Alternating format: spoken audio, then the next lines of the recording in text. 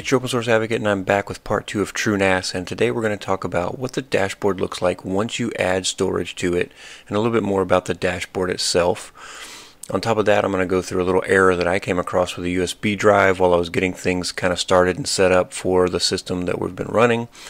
And I'll briefly touch on plugins again a little bit before we get into part 3, where I actually do a plugin install and setup for you guys. I hope you'll enjoy it and stick with me. We'll get started right after this. I want to say thank you to all of my subscribers and all of my patrons over at Patreon. Seriously, you guys make this so worth it for me to do these videos every week. I really truly enjoy it, and I just can't say thank you enough. If you're enjoying these videos, subscribe.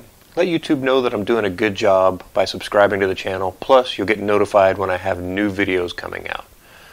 And finally, if you're enjoying what I'm doing, give it a like. Just click on that thumbs up, and that way YouTube knows that you like it, and they'll pass it along to other people that might enjoy my content as well. I really appreciate it. Thank you again. Let's get started. Really, you should do something a little different than me. I went and did some setup first, but if you really want to make sure everything's working, make sure that your storage devices are there. So you can click on storage and then pools, and then just click on add. You're not really going to add a pool yet if you're just checking, but you want to click on add, and then you want to say create a pool.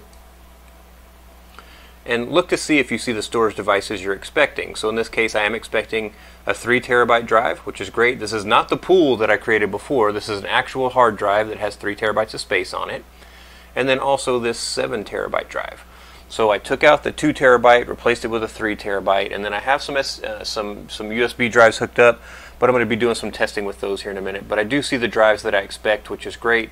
And now I can start actually creating storage spaces and things like that with TrueNAS. And I have that in the video that you guys will see soon. If depending on how I do this, I'm doing everything out of order when I'm recording this, so it's a little bit crazy for me to think about how to talk about it. But you'll see kind of how to mix drives into a pool, and then also to create that pool and use it for striped or mirrored data and so on. So I'm going to come back and talk about that in a little bit. But I do see the storage devices I detect, or I expect right now, which is good. And then I'm going to go over and I'm going to turn on a USB drive here and see if I see it show up, which is what I want. So I went over, I physically have turned on that drive. Now, it may not just pop into the view here because this isn't just listening as far as I know. It may take a second. So I'm going to give it just a second to get detected, get brought up in the system, everything like that. And then once I kind of see it stop with the activation lights, hopefully everything will look good, and we can just refresh this view and see if it's actually now seeing that drive as well. So you see I get this notification that says TrueNAS detected that I added a new drive. So that's great. I've got this notification, so it detected that. Cool. So I'm going to go back here and I am going to say refresh. And it's going to make me log back in. That's okay. If it sits too long, it'll make you log back in when you start trying to do certain things. But you see now, I see this one that says unknown, and it's because it's not seeing it as an internal drive. So again, the ADA sees it as an internal drive. The DA appears to be the moniker for USB drives, but it's a 1 terabyte drive. So now I've got that drive. Now, I'm going to do something that I think is creating problems. I have another hard drive in the same type of enclosure, but it's a different hard drive, and I'm going to turn that on. And we're going to see if it detects both of them or if it still only detects one of them. And then I'll turn the other one off. We'll just kind of do some testing here. So I'm going to click on this drive. I'm going to give it just a little bit of time here. So on the last one I could see the light flashing as it was being detected, you know, everything like that. So I'm kind of watching for that over to the side. I know you guys can't see that, but I'm kind of watching for that. And it kind of tells me, and then of course I got the email that said, hey, I detected a new drive. So we'll see if we get that, or if it just kind of confuses the system that I've got 2 drives that it thinks are the same. So far I haven't seen anything that says, yep, you got another one here. So that's a little concerning. Yeah, so I can see, so I'm looking at the actual screen. I've still got it hooked up to the actual system. And on the screen, I've got it where it's scrolling the console information, and I can see that it sees the serial number exactly the same for both drives, which is not good, right? It can't tell that this is 2 different drives, unfortunately. So that's kind of a bad thing. You need different types of enclosures, I think, really to solve that problem. But there's an issue with that, because if you want to use like something like a a drive bay where you could hold 4 or 8 drives, I don't know that it's going to work unless there's a hardware RAID built into that type of drive bay. The good news is I have another drive box here that I can set up and get turned on and try to use it to push these drives onto the system. And I think I'll do that, and then we'll come back and see if it detects that in a separate drive box. Okay, so I've hooked up 2 other drives. The 1 terabyte USB drive was just giving me some issues, so for now I've disconnected it, but I've got this 700 gig drive that's hooked up, and then I've got this 2 terabyte drive that's also hooked up. So these are both hooked up through USB in 2 different enclosure types to make it simple for TrueNAS to tell the difference between them. So having different enclosure types can really help with that. Now you want to be careful. Some external hard drives that you buy just kind of pre-done have sleep modes built into their chipsets that are inside of those drive bays, and it's something you can't override easily, so those things will go to sleep and TrueNAS will think that it lost it and all that. So it's just a bunch of stuff. It's better to buy a hard drive and just buy a regular USB 3 case and put it in it and attach it. But if you're going to do it, look for the ones on Amazon that are different, or on Alibaba or wherever you're shopping.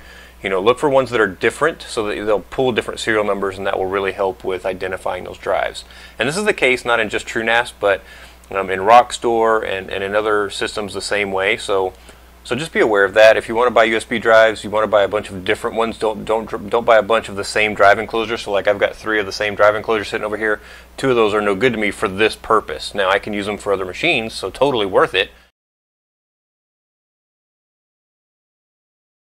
So we've got set up, and we've got our drives set up, and we've got a couple of pools set up, and you can see those here, so they tell you whether they're on or off. A little bit of information here on the dashboard about those pools. So the first time you load, you just see these 4 tiles, and now you've got some extra tiles with your pools, and as you add more pools, then you'll see more tiles showing up. One of the things we want to do with these pools is actually go create a share. So I'm going to go here to storage, and just let you see the pools that I've got, and again you can see some overview information about whether they're online or offline, and I'll zoom this back up a little bit. So online has a check, which is a good thing, and it tells you what's going on here, and megabytes 0% used, 2.47 terabytes free, and down here 2.6 terabytes free. So I've got the pool that has the extra stuff going on here, where I've got some extra shares or extra storage spaces set up for backups. And then I've got this one down here that I created that's going to be my main Mac backup. And I'm going to go down and actually just close up storage. I'm going to go to sharing, and you'll see you've got a few different options here for setting up shares. So you've got Apple File Protocol, you've got the block shares, you've got Unix shares, so the NFS file network file system. And then you've got WebDAV if you want to set up WebDAV shares, and then finally Windows Server SMB or Samba shares. So Apple switched over to using Samba way back in 2013, and they started deprecating AFP. I'm not sure if I can use Time Machine to back up to Samba, honestly, but I'm going to give it a try. So I'm going to create a Samba share here, and I'm going to go and say add. In fact, let me go back. Hang on, let me go back to Samba shares. Yeah, so if you get here and you don't have anything, you don't have any shares set up yet, so we're going to click on Add. We're going to give it a path for our Samba share, so you can just click here, and we're going to go down, and I'm going to pick this one that says 3 terabyte drive, and then MacBook backup, and then there's nothing under it, so I'm going to select that. So there's my path for this share, and then it's given it the name MacBook backup, and basically you've got this option that says purpose, delete share parameters. And then over here you've got description, so I don't want to delete the share parameters. So this is a multi-user time machine, multi-protocol AFB SMB shares, multi-protocol NFS v3 Samba shares, so your network file system version 3 and Samba shares, private Samba datasets and shares, and then Samba worm, files become read-only via Samba after 5 minutes. So we've got these different options here, and I'm going to go down and I'm going to say, let's make this a multi-user time machine. So here we go. And then over here in description, I'm going to be like TM_backups, something like that. And then it's going to say enabled or not. Yes, we want that to be enabled. Now you have advanced options, so we can click on that and check out what those are. So you've got Enable Access Control List, and if you click, it'll tell you a little bit about what that does. So Enable Access Control List support for the Samba share. Disabling ACL support for a share deletes that ACL. So then there's also Export Read Only. So you've got quite a few options here. You've got Browsable to network clients, which means whenever it'll be pushing itself or transmitting itself out there for you to find. Allow guest access. Access-based shared enumeration, and then other options is this used as a home share, and we don't want to do that, but Time Machine we want to do. Enable shadow copies if we want to. Export the recycle bin. Use Apple-style character encoding. I don't really know that we need that. Enable alternate data streams, and then enable SMB 2 and 3 durable handles, and finally enable file system FSRVP, which I'm not sure what that is, but we can click. So file server remote VSS protocol. This protocol allows RPC clients to message snapshots or to manage snapshots for a specific Samba share. The share path must be a dataset mount point. Snapshots have the prefix FSS followed by a snapshot creation timestamp. A snapshot must have this prefix for an RPC user to create it. So you can enable that if you want to. I'm not going to use that one. And finally, you have auxiliary parameters that you can put in, as well as a path suffix if you want to. So I'm not going to do any of those things. I just wanted to let you see the advanced options. I'm just going to go back to basic options, and I'm going to click on Submit. And it says restart the SMB service, which says enabling Time Machine on an SMB share requires restarting the SMB service. So we're just going to click on Restart the SMB service here. It says the SMB service has been restarted. Okay, great. And it says enable service. So enable this service to start automatically. Yeah, I probably want that, so in case I reboot the machine, it starts up on its own. And then the SMB service has been enabled. Great. So configure ACL. So configure permissions for this share's dataset now. Let's go ahead and see what it says here. It says select a preset ACL or create a custom ACL. So we'll just say select a preset. Open, restricted, or home. So let's just call this home. Continue. Now there's a couple things that we want to set up here, and I want to change this to be permissions for my user and not the root user. And then on wheel, I don't know if I need to leave that or not, but I'm going to change that to my group as well so that I own the share. Access control list will say, who is it that's going to own this thing, the owner, the group, or everyone. So in this case, it's got owner. And it says allow as far as ACL type. And I know this is really small. I'm sorry, I'm trying to make this a little bit larger. So ACL type is allow, permissions type is basic, and then permissions full control. Flag type is basic, and flags are inherit. As you move down, again, who, group, allow, basic. So it sets it up for the thing, and then everyone. So it's basically setting up your permissions that everyone can see and do what they need to with this share. So I think I've got everything set. I don't need to select a preset there. We can say apply permissions recursively. It's going to give this warning again. Affects the directory and any others below it. This can make data inaccessible if you do something that you didn't mean to do. In this case, I'm just going to say confirm because I don't have any data on there yet. And then we're going to save. And now we've got a share set up. So here we can see the share that we've got. We'll go back to shares and we'll go back to SMB. So here we can see that we've got this share set up. So now I want to go over to my Mac and try to set up Time Machine to back up to that share. So I'm going to switch out where I'm recording and then I'll be back. So I've got settings open and I'm going to go down and I'm going to click on Time Machine. And then I'm going to click here on this button that says Select Disk. Now I've already got a USB drive set up, but I want to add an additional backup, which is this TrueNAS storage that I set up earlier. So I'm going to select that. I can tell which one it is here because it says TrueNAS. And then I'm going to say Use. Now once I get to here, it's going to let me know that I actually already have a disk in place, and it's going to ask if I want to switch out what disks I'm using or if I want to use both. And in this case, I want to use both disks so that I have a USB backup as well as my TrueNAS backup, so that I've got redundancy going on for my backups here. Once I select that, it's going to come up and it's going to say, hey, you need to kind of log into this machine. So it wants to know my credentials for that. So I'm going to bring it up. I'll put in the credentials for my actual machine, that's the TrueNAS machine, for my user that I created earlier.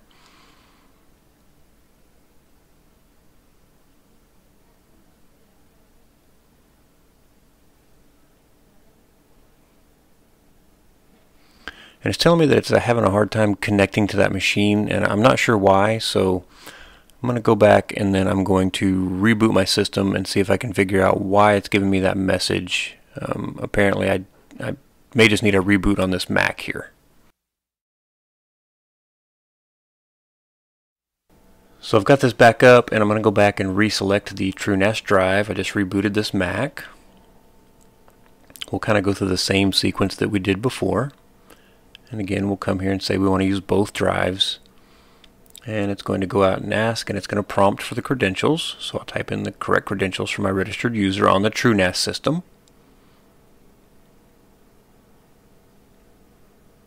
There we go. So now I'm set up to do a backup through this system over back to my TrueNAS system, which is great. I've got a network set up and I've got the main USB set up, and everything should be running. It'll take a minute for it to prepare the actual time machine backup, but we'll switch over and look at the activity that's going on the TrueNAS machine now that we've finished this part. Okay, so we're back over on this machine now, and you can see that there is just a little bit of activity. So we've got the CPU going up at 1%. We don't have much going on here right now, but we did get a little bit of activity whenever the time machine started trying to make its backup. And I don't think it's done yet, so we'll give it a little bit more time here. Yeah, so there we can see a little spike in activity on the Ethernet port where the Apple machine is trying to connect with it and make sure everything's there and ready to go. And it kind of hits and goes back and hits and goes back, but it may be starting the actual transfer of data. Still says preparing backup, so I'm not sure if it's there yet. It may just be checking the system, but there you can see quite a bit of activity coming in. So it's 340 kilobits per second, megabit per second. So that's usually, you know, pretty decent speed for data transfer. So I think we've got things running there. So that's kind of how you set that up. Sorry for the confusion. I just had to reboot the Mac to get it to kind of kick in and start using those settings. And yes, it is backing up now, so that's why we see those speeds happening, 21 megabytes per second.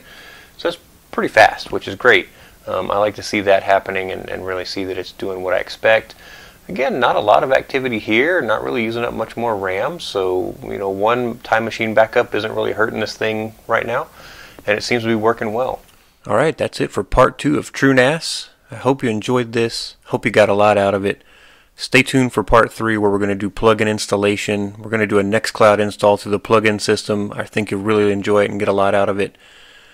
If you're enjoying this, like, subscribe, tell your friends about it so they can come along on the journey with us, and I'll talk to you next time.